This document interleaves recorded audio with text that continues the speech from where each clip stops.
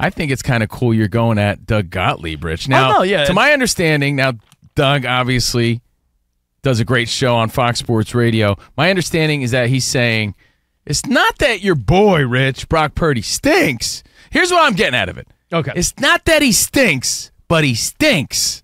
That's what he's saying. Well, he's like, there's a reason he's a 7th-round pick. Let him say blah, it. Blah, blah. Because he does a bit on his show where he plays clips from other shows. So I hear his show, does a great show. I hear him do this. So I'm like, you know what? Does anyone ever take his clips? What does Gottlieb say? Take a listen. This is not me saying, it's like, oh, you think Brock Purdy stinks.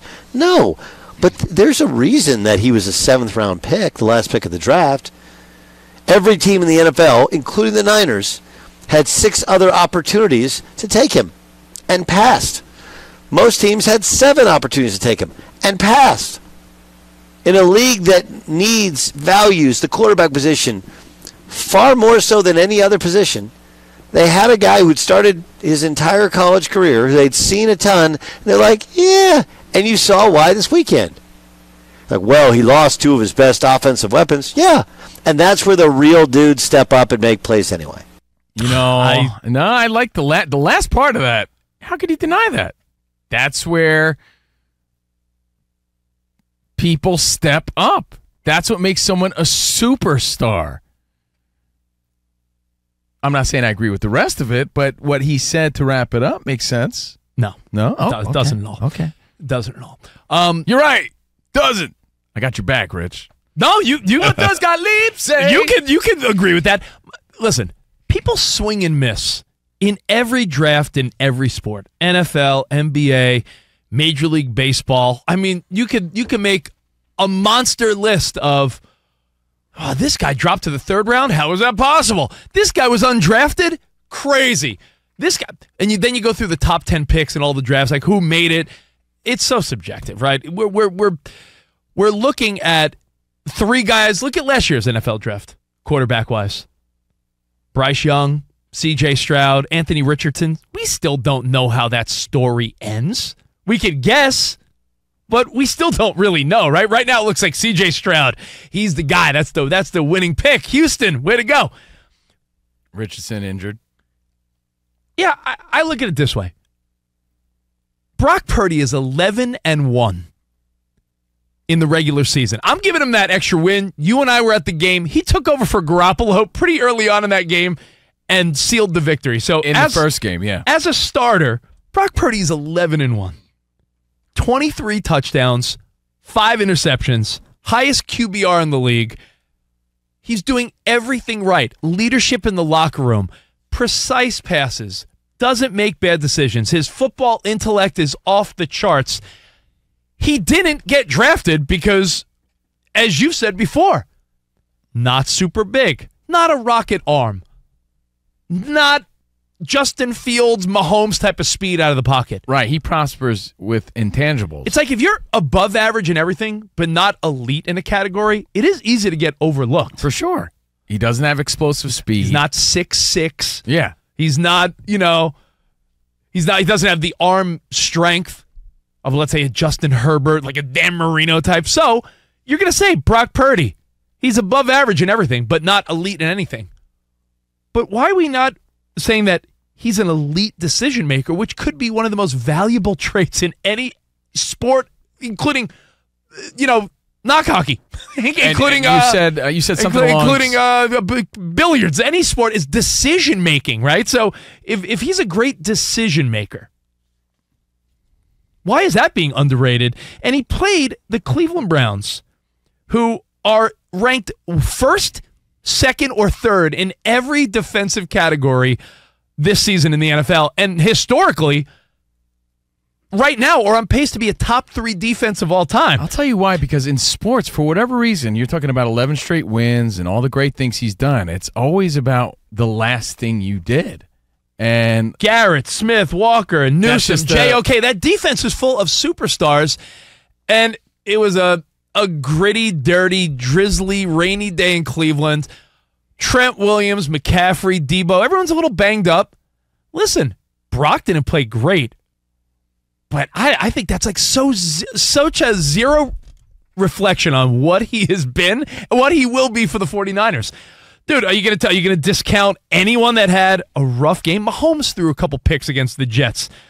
Yo, know who had a really bad game last week? Jalen Hurts. You down on him? Josh Allen has games where he looks like trash, and then he looks like the MVP the next game. Everyone has their ups and downs, and you could say, even though he had an average or below average game, he still left his team in position to actually win that game. Yeah, and which is what you want from your leading, I don't want to say star quarterback, your starter quarterback. Yeah, but why are you so reluctant to say star quarterback?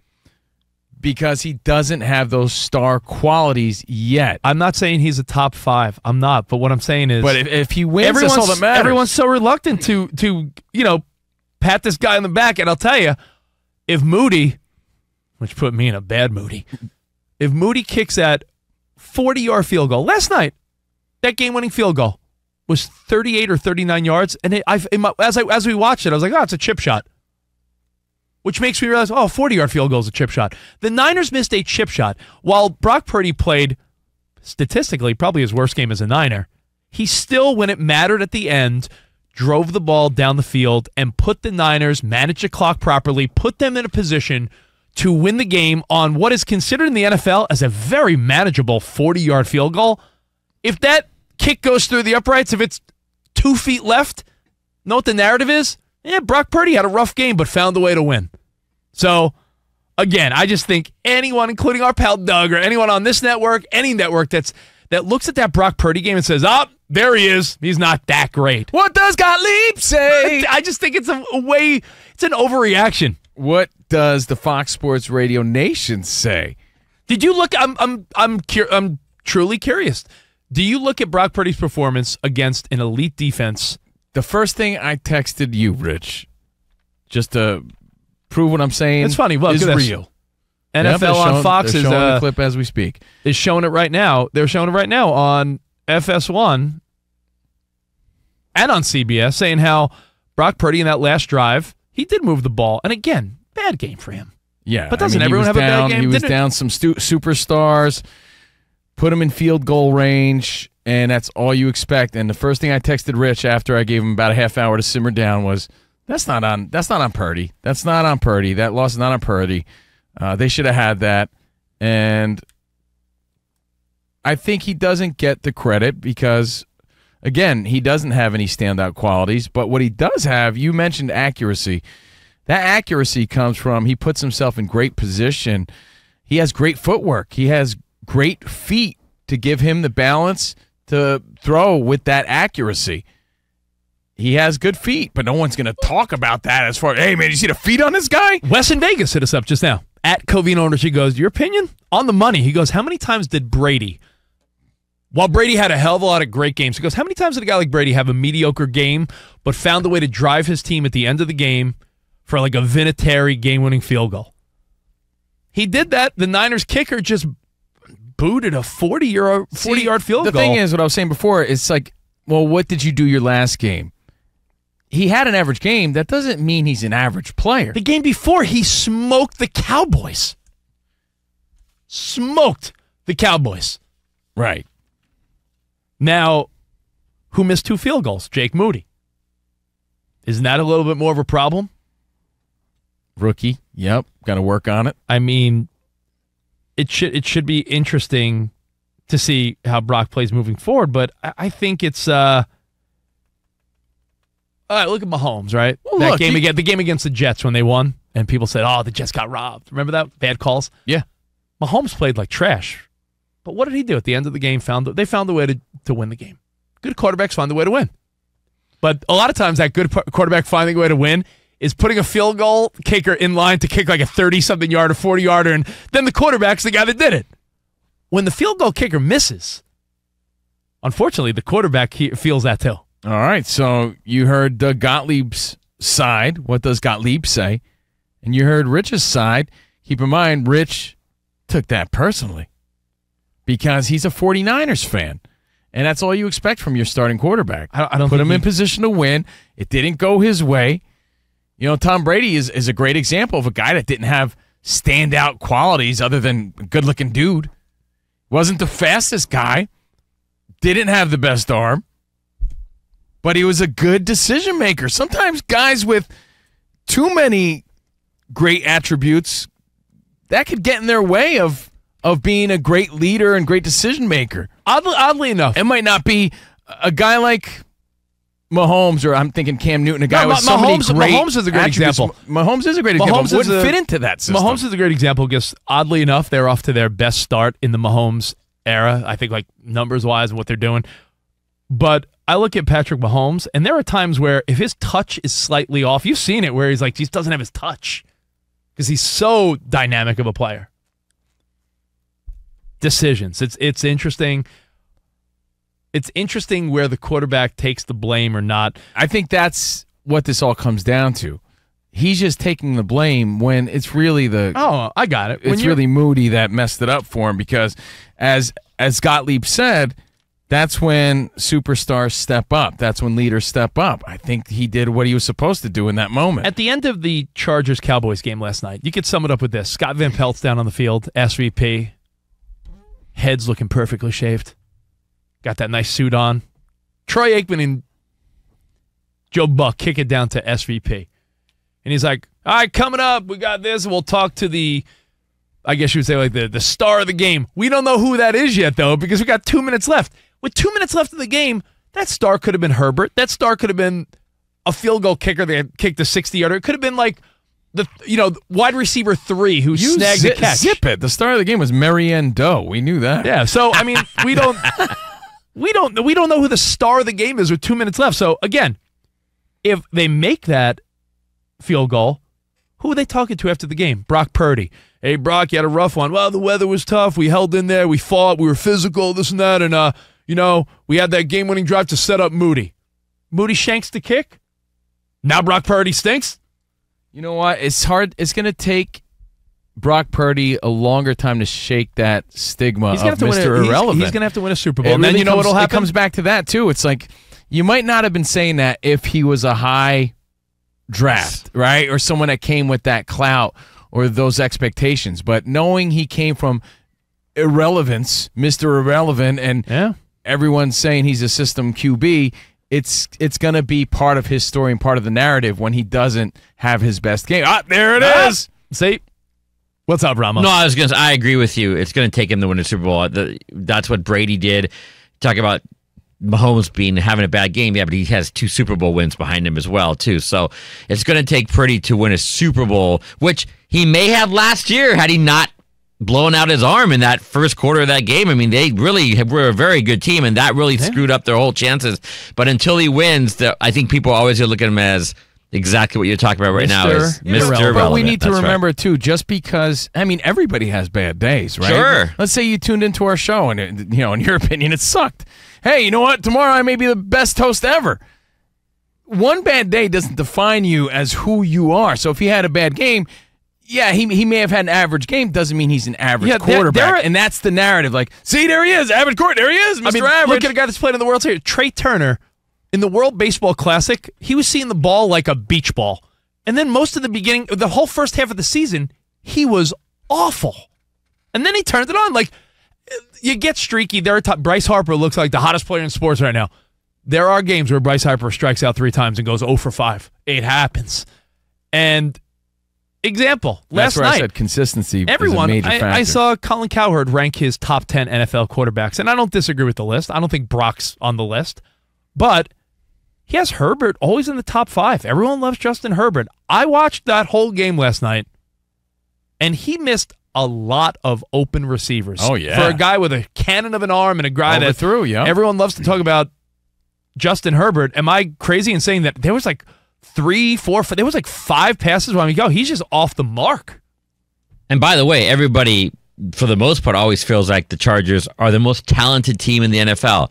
But yet, they're like, what is it? Is it quagmire? Is that what you call it? They just kind of sit in mud.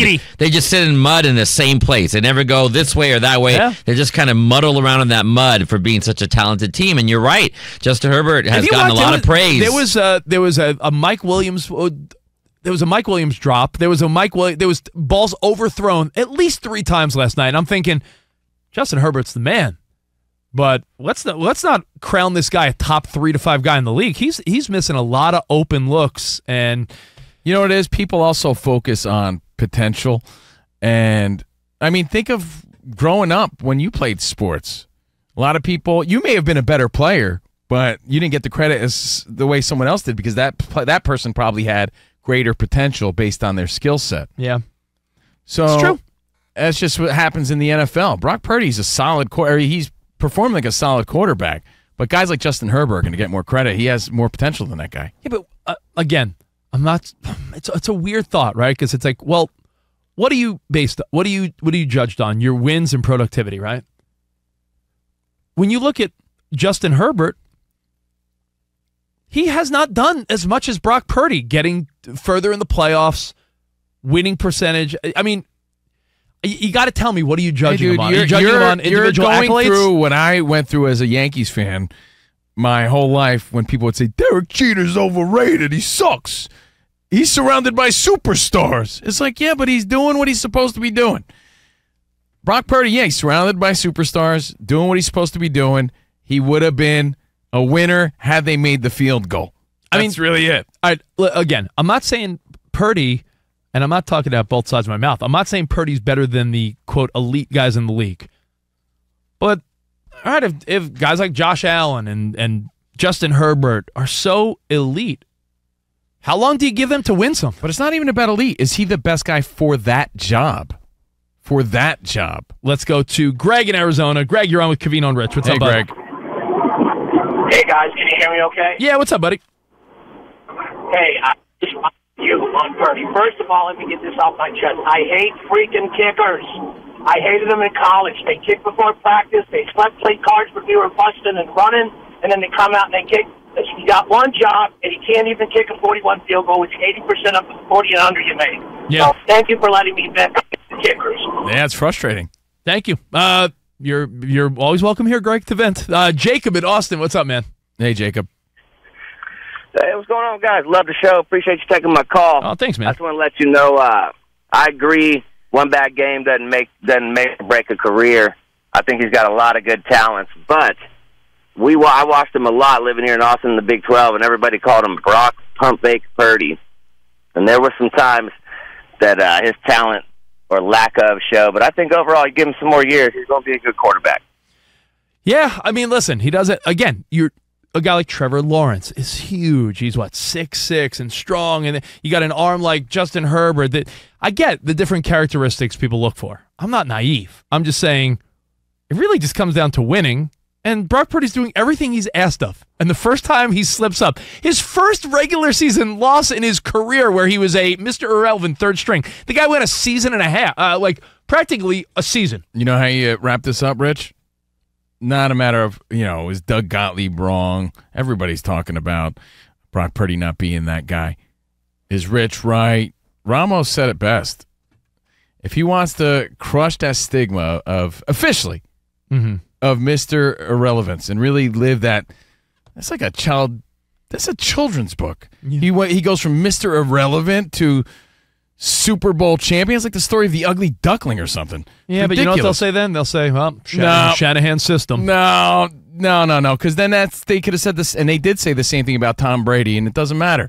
You win a Super Bowl, that story's over. There still may be a little bit of a conversation, though, COVINO. I was watching some of the talking heads on TV, and their debate was, does Brock Purdy need one Super Bowl or two? Oh, my God. And I was like, oh, my God, they're already going there. So Aaron Rodgers has one. Yeah, I know. Come on. All right. That's so funny, though, because that's how strong that stigma is with this guy. Yep.